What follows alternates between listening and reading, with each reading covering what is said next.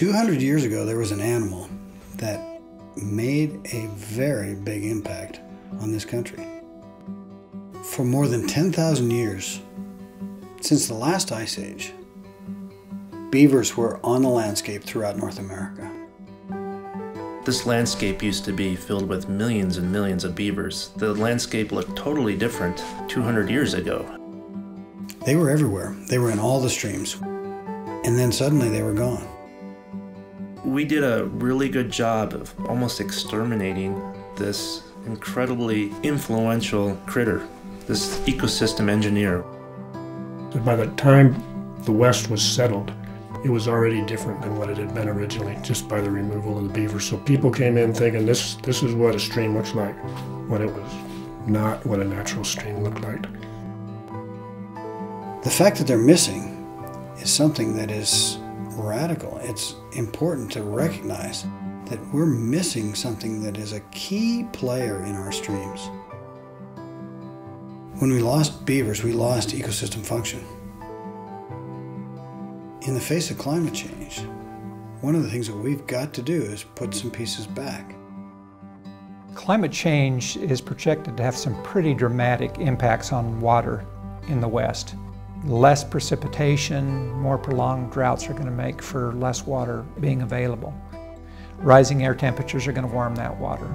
Decreased snowpacks and earlier melt of that snow will result in lower summer flows just at the time that demand for water is greatest. Beavers provide a huge ecosystem function by storing water in these headwater systems. And that water would be very useful for mitigating for some of the effects of global climate change. Treating beaver restoration as a legitimate management activity is perhaps one of the most important things that we could be doing in our land management agencies for climate change.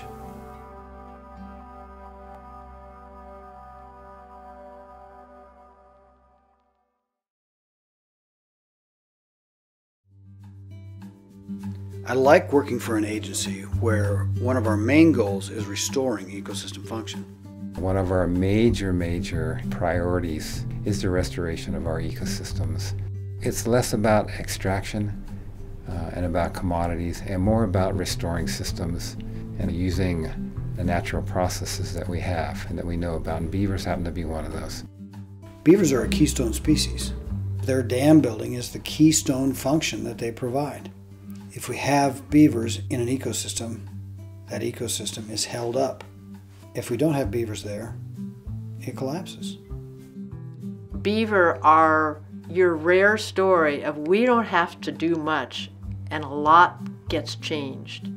We get a beaver dam complex in a particular creek, and that creek has been given a new life. So we're in North Creek, west of Escalante, and this is the kind of valley that beaver love to be in. What we have is an utter transformation with just one family of beavers building 2 dams and transforming a kind of desert upland southern Utah area into a wetland. The dams that beaver build deliver some really important functions. First of all, they slow floodwaters, trapping sediment, creating wetlands, increasing the size of floodplains, all of which increases the capacity of storage of water as groundwater, where it's cooled and released slowly throughout the year. It's just a reversal of the trends we're seeing with climate change. What beaver can do if they're allowed to is mind-boggling. There's no other animal that does that kind of transformation, almost literally overnight. This valley has probably been a beaver valley for tens of thousands of years, and it's just great to have them home.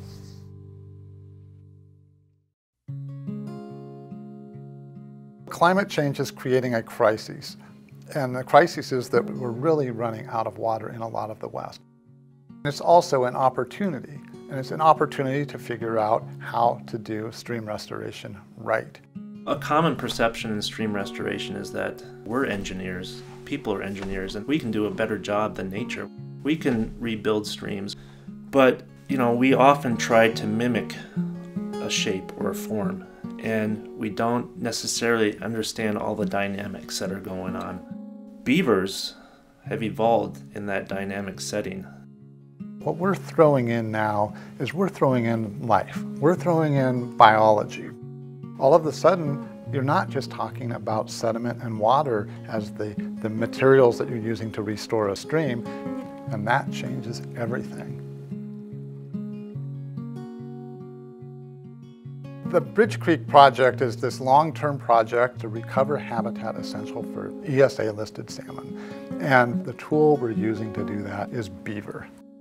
We've always had beavers here on Bridge Creek, but without any big materials, they really had trouble building long-lasting complexes and dams that were really persistent over the years. We kind of knew what the impairment was, so we just wanted to give them a little push. And then maybe we can get this stream back up on its floodplain and get that habitat complexity back. We're simply going in, taking a hydraulic post pounder. If there's a beaver dam there, we're putting the post through the beaver dam and reinforcing it. If there isn't a dam there and we want a dam there, we put a post line in and we build a beaver dam analog. We've been able to kind of direct and kind of encourage beavers to go to areas of channel that need that intervention and really set up shop there and establish these long-term persistent complexes. This was a stream that during the summertime, the water is only a couple inches deep. But now we have these pools that they're up to your chest and they're everywhere. That's a lot of water that's being held up in the system that releases throughout the summer. We are accelerating these recovery processes that might take decades to centuries to even millennia, and we are cutting them down to years to decades. And it is really cost effective. We could restore an equivalent amount of habitat as more expensive engineering approaches for just a fraction of the cost. We are seeing such drastic changes with climate, drought in particular, so we got to get on it. And we got the perfect partners for the job.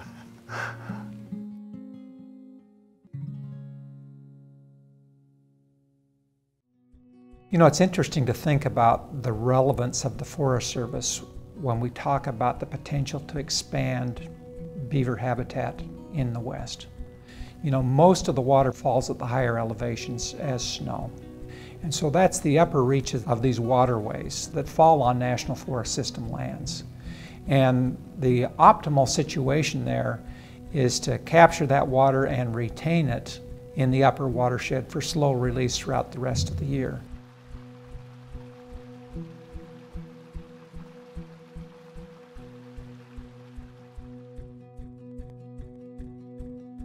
The Meadow Beaver Project captures beavers in live traps on private land, low in the watershed, and moves them up onto public land and releases them as family groups in places where they once occurred.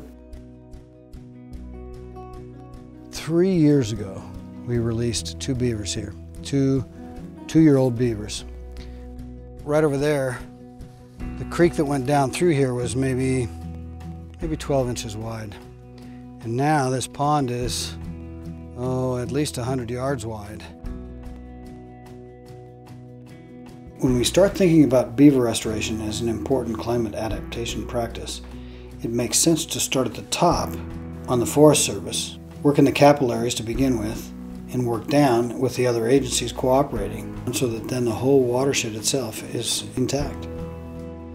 We have 4 state agencies, 3 federal agencies, 2 Native American tribes, electric utility companies, all working together. What they're saying is, this is a legitimate activity that needs to be pursued, especially in the face of climate change. Over time, we've gathered enough information to know that the project is successful. We've been able to store millions of gallons of water. We know that.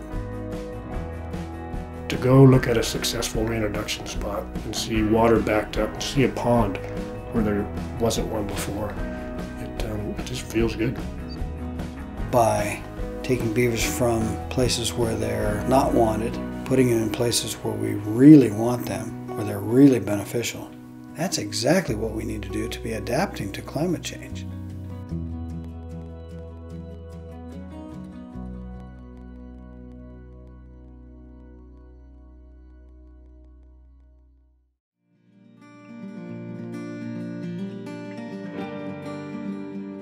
As we face the big challenges of climate change, this is an easy choice. What other ecosystem engineer do we have that so radically rearranges the system for the better? Using beavers as a form of stream restoration just makes a lot of sense to me. Beaver can do what we can't. They can restore streams quickly, cost effectively, and they're going to be around for the long haul. To me, it's one of the best things you can do with your money. You can enhance the habitat on an entire subwatershed in a big way, and it'll stay there for a long time. Beavers are out there working 24 hours a day, every day, all year long, and they're going to continue to do that for their lifetime and their kids' lifetime and their kids' lifetime. This, in fact, is a win for the agencies, a win for the NGOs, a win for the public, and a win for the landscape. In the beginning, we viewed beavers as a commodity belonging to us. Today, I think we need to view beavers as part of a community to which we all belong. If we do, together we're going to be part of a solution. These species that we have been trying to manage have something to tell us, and that can actually help us get where we need to go.